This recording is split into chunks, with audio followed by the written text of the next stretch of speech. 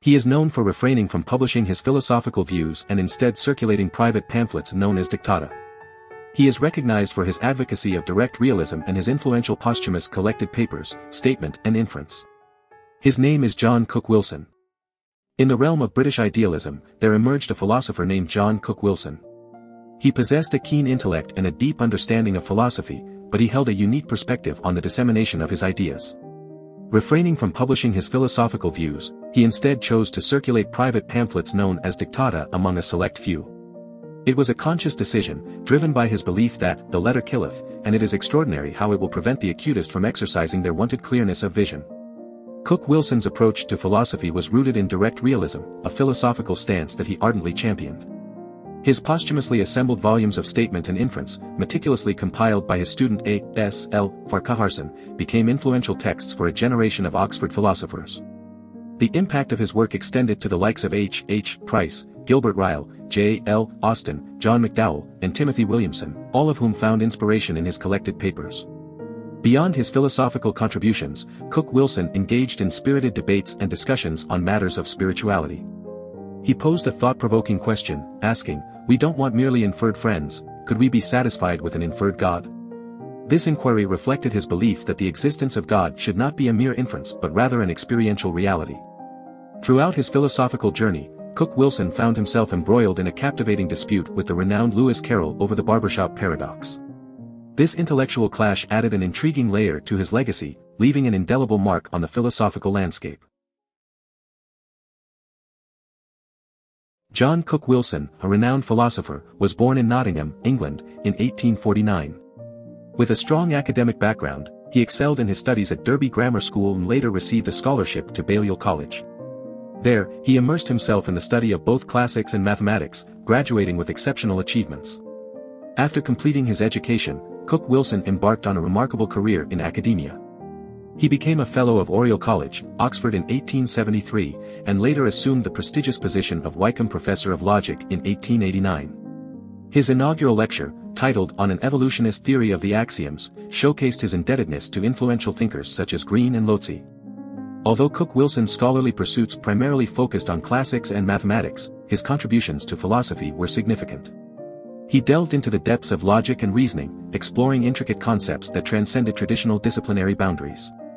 Throughout his life, Cook Wilson's work was characterized by a deep intellectual curiosity and a desire to understand the fundamental nature of reality. His philosophical journey led him to embrace the teachings of notable thinkers like Green and Lotze, who influenced his thinking on various subjects. Cook Wilson's intellectual pursuits were not limited to academia alone. He sought to bridge the gap between different disciplines, drawing inspiration from diverse sources to shape his own unique philosophical perspective. His dedication to exploring the intricacies of logic and reason made him a pioneering figure in the field. Today, the legacy of John Cook Wilson's philosophy continues to resonate in our daily lives. His emphasis on critical thinking and a multidisciplinary approach serves as a guiding light, encouraging us to question the world around us and seek answers beyond conventional boundaries. Cook Wilson's contributions remind us of the importance of intellectual curiosity and the pursuit of knowledge in our quest for understanding. John Cook Wilson, a renowned philosopher and scholar, dedicated his life not only to the pursuit of philosophical knowledge but also to the development of tactics for military bicycle units. His passion for both academia and military strategy was a unique aspect of his personal life that set him apart from his contemporaries. Cook Wilson's interest in military bicycle units led him to publish several works on the subject, demonstrating his commitment to the practical application of knowledge. His contributions to the Army Cyclist Corps, which was formed at his suggestion, showcased his innovative thinking and desire to contribute to his country's defense. Despite his scholarly pursuits and military endeavors, Cook Wilson also found love and companionship in his personal life. He met Charlotte Schneider in Germany, and the two were married in 1876. Their union blessed them with a son named Ralph Wempner Wilson, who, like his father, became a scholar at Balliol College.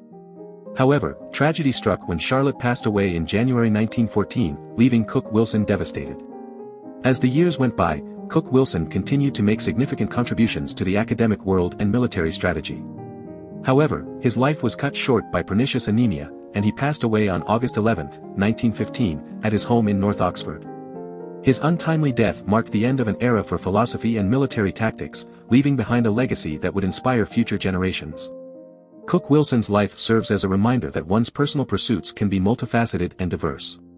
His dedication to both philosophy and military strategy showcases the richness of a well-rounded life. His commitment to practical knowledge and his ability to balance different aspects of his life offer valuable lessons for us in our daily lives. Whether it is pursuing our passions, contributing to the greater good, or finding love and companionship, Cook Wilson's story encourages us to embrace all aspects of our lives and find fulfillment in each endeavor. Do you want to explore more philosophers? Who do you want to see featured next? Subscribe and leave a comment below to let me know. I'll see you in the next video.